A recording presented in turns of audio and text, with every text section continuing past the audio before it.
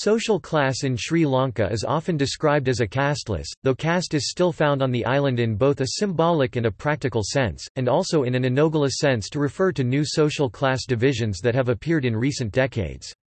The combination of ethnic nationalist movements that saw caste as an island-wide dividing tool, strong emphasis on providing access to education and healthcare regardless of background, and historic lack of discrimination among the colonial civil service, played a factor in eradicating the caste system in most sectors of the island's society. Although the Buddhist culture actively fought against all forms of class discrimination, many Buddhist organizations used caste as a method to extract surplus from temple property. History. Lanka. Caste system. Buddhism rejects casteism as a fundamental principle of its worldview, and this had an effect on reducing the severity of the caste system on the island. Notably, the highest caste group in both communities of the island also formed the popular majority for both communities. The caste systems in Sri Lanka were organized in a similar manner to the jati systems found in South India. The history of the caste system in Sri Lanka is unclear since there is very little historical evidence and many research carried out into the subject have been criticized as being biased. It's to be noted that caste positions did not correlate with wealth. Goyagama was the most common caste in the Sinhalese community, numbering around 50%. These people were basically landowning farmers but had monopolized the high positions in politics and royal courts. Velala is the term used for the similar community among Tamils. Brahmins did not have as much influence on the island as on the mainland, and the most politically influential caste belongs to the farmers. The documented history of the island begins with the arrival of Prince Vijaya from India. The island was reportedly inhabited by 4 tribes at that time: the Dewa, Nagas, Yakas, and Ruksha.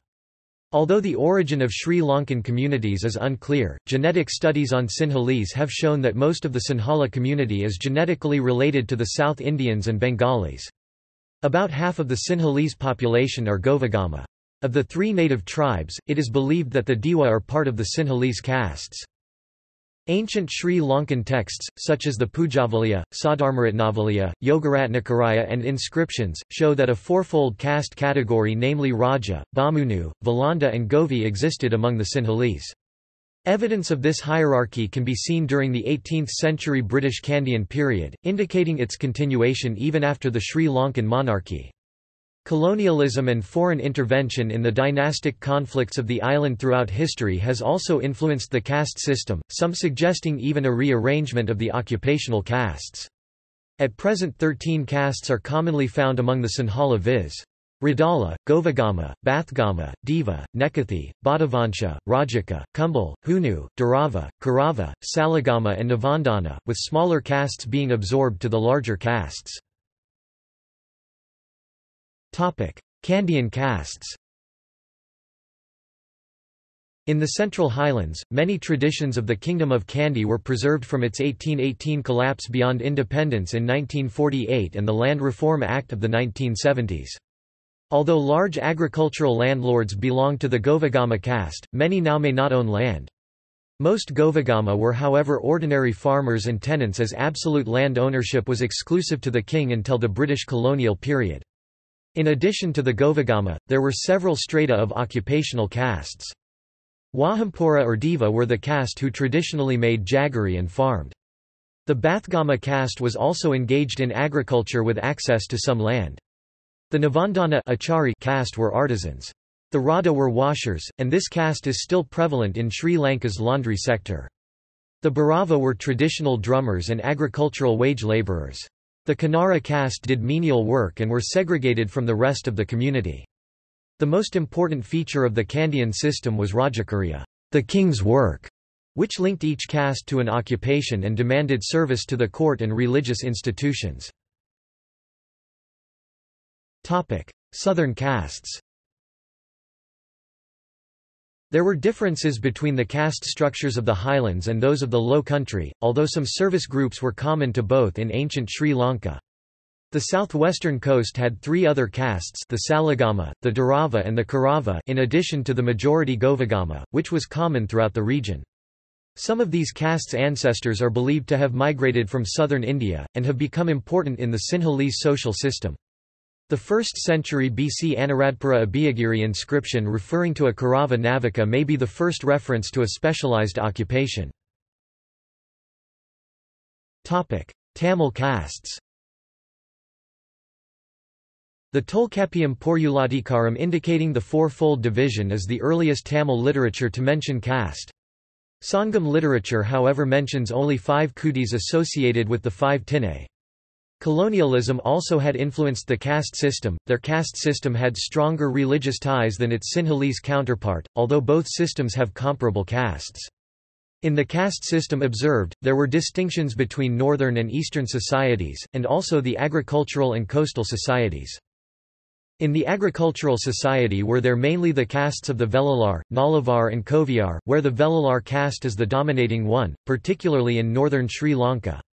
They approximately constitute half of the Sri Lankan Tamil population and were the major land-owning and agricultural caste. The northern and western coastal society was dominated by the Karaiyars, traditionally a seafaring and warrior caste. The Thimilar and the Paravar were also among the coastal communities involved in fishing.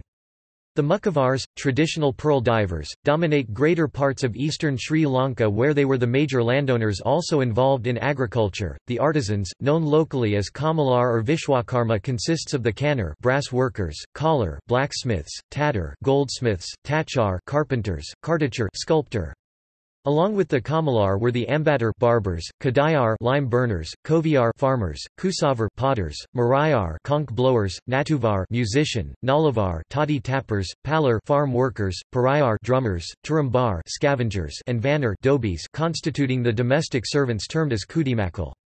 The Kudimakal gave ritual importance in marriage, funeral and other temple ceremonies. Other Sri Lankan Tamil castes of importance were the Serpatar cultivators, Iyer priests, Kaikolar weavers, Madapalli former royal cooks, Shanar toddy tappers and Maravar Palagar warriors. The Sri Lankan Chettis, traditional merchants, along with the Bharatha people, traditional sea traders, were listed as their own ethnicities in Sri Lankan census.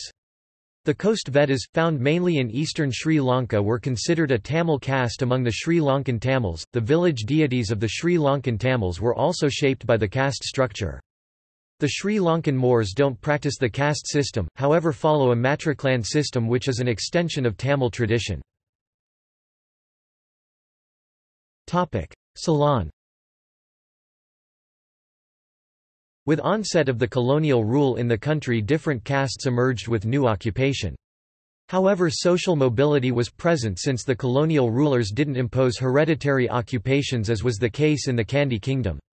Therefore, it is identified that this is the point in which the caste began to be limited to a social culture rather than an occupational group.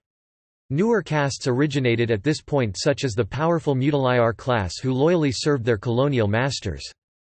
By the late 19th century, the upper-class natives of Ceylon, called Ceylonese by the British, formed a second-class group in their own land, serving their colonial masters. The finest example of this would be the famous second-class and third-class carriages used by the Ceylonese on the trains, due to the first was reserved only for Europeans. This upper class of Ceylonese derived their wealth from land holdings that were passed down the generations and derived their power from severing in posts in the British colonial administration. At first these were limited to special posts reserved for natives such as Rate Mahataya in the Central Highlands and the Mudaliyars in the coastal areas. Later, as new generation of these native chieftains grew up educated in the Christian missionary schools, public schools modelled after their English counterparts, and at British universities they were taken into the Ceylon civil service, others took up places in the legislative and later the state councils. Entering into this upper class were successful merchants who gained wealth in the lucrative mining industry of the time. A middle class emerged at this period of a bourgeois people who gained their status by professions or by business. Sri Lanka. The 20th century brought several changes to the social structure. By the 1940s, when Ceylon gained independence from the British in 1948, there were 4 social groups. Upper class made up primarily of landowners, the upper middle class of educated professionals holding traditional jobs such as lawyers, doctors, army officers, academics, senior civil servants and police officers, and merchants. The political leaders of the new Dominion of Ceylon came from these two classes. Lower middle class made up persons who were educated but held less prestigious, but respected jobs such lower-level public servants, policemen, teachers. This order changed dramatically in the 1970s due to the land reforms brought on by the government of Sirimavo Bandaranaike, who limited private ownership of land to 50 acres (200,000 square meters) and ownership of private houses to 2. Later changed, excess land was nationalized along with many industries. This rendered the wealthiest, who made up the upper class and upper middle class, who greatly dependent on a secondary income void of their income and with it their power. Following the failure of the socialist economic drive of the 1970s, the new government of J.R. Jayewardene opened up the county's economy to free market reforms. This, along with the Civil War, saw major change in the social structure. The direct result of the changes of the 1970s and the 1980s was witnessed only at the late 20th century and start of the 21st century. Today, society. Upper class. The upper class in Sri Lanka is statistically very small and consists of industrialists, businessmen, senior executives and serving government ministers. These people are the wealthiest in the land, having in some cases inherited money and position, and in other cases having earned it themselves. Their educational backgrounds may vary, but they typically send their children to national, private or international schools to be educated in English and thereafter send them to overseas universities. Upper middle class. The upper middle class in Sri Lanka consists of educated professionals, businessmen who generally come from educated backgrounds, having been educated at public or private schools and local or foreign universities. Traditional jobs include lawyers, doctors, engineers, military officers, senior civil servants, managers. Manage own business that have high income. They typically send their children, depending on family income, traditions, residence, to national, private or international schools to be educated in English or in their local languages. For university education, they may be sent to overseas universities or local private higher education institutions depending on family income. Middle class. The middle classes include government workers such as university lecturers, teachers, government department workers and manage small business such as retail's business and service provided. Some can afford to put their children into private national schools but refrain from the more expensive private international schools. The Sri Lankan national universities are mainly for the middle classes. The middle-class university students do travel abroad on university scholarships. Lower middle class. The lower middle class in Sri Lanka consists of people in blue-collar jobs living in less prosperous suburbs. This class constitutes the largest of Sri Lanka's social groups. Typically they have not had a university education, and send their children to national or provincial schools to be educated in their local languages depending on family residence or scholarships. For university education, if selected they may be sent to local state universities, if not local private higher education institutions. Lower class. These people would typically be on low incomes and dependent on state benefits. Many reside in the slums or shanty towns of cities or underdeveloped rural areas. They send their children to provincial schools to be educated in their local languages. Discrimination. Although caste discrimination is still found in Sri Lanka, particularly in rural areas, caste boundaries are blurring. Political power and wealth have largely replaced caste as the main factor in Sri Lankan social stratification, especially in the Sinhalese and Indian Tamil communities. Ponnambalam Ramanathan, under British Ceylon, opposed extending voting rights to the people and urged reservation of franchise only to men of the Vellalar caste. In 1951, the Kandyan Peasantry Commission wrote, "As a first step in the fight against caste, it is necessary to abolish the service tenures." RKPC 1951, p. 180. Nur Yulman encountered caste division in the Ceylonese village of Taruten in 1954. According to Lakshman et al., the Social Disabilities Act of 1957 intended to outlaw caste-based discrimination. p. 68, note 16. References. External links. The impact of macro events on social structure in Sri Lanka.